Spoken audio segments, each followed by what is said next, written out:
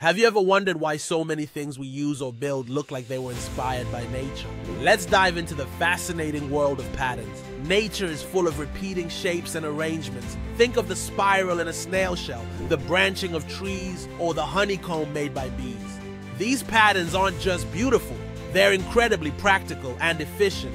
For example, the honeycomb structure is amazingly strong and uses very little material. So engineers copy this pattern to make lightweight but sturdy airplane parts and building materials.